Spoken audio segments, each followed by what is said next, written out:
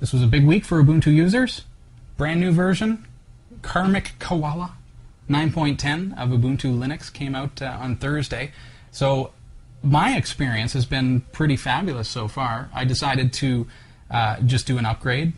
I figure, well, I could back up all my stuff and reinstall and get going that way.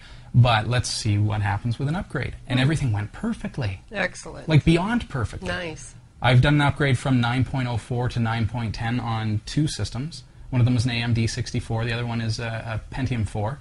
And both of them went perfectly fine. And in fact, the AMD system, a lot of the problems that I had with Jaunty just vanished after the upgrade, which is brilliant.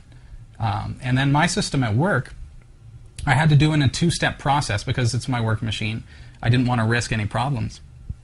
So because I was using LTS 8.10, I had to go from 8.10 to 9.04 and then to 9.10, and it worked again absolutely flawlessly.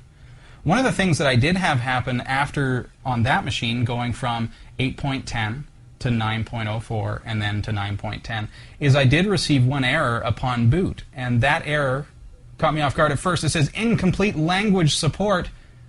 The language support files seem to be incomplete. But then at the very bottom it says run this action now. So I clicked that, and lo and behold, it automatically installed the fix.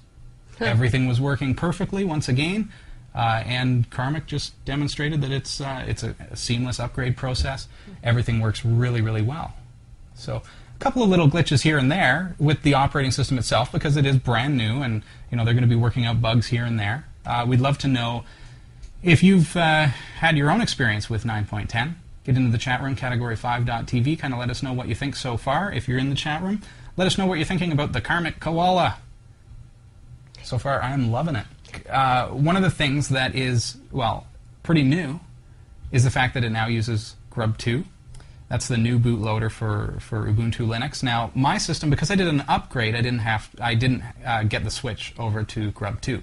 So I am thinking about, possibly there's a couple of reasons that I might want to do a fresh install, but as it is, it's working really well as an upgrade as well, so I'm very happy with that.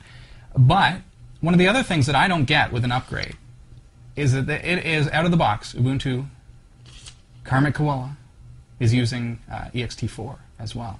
So they've deemed that to be safe enough and reliable enough to make that the core file system for the operating system. So very exciting stuff.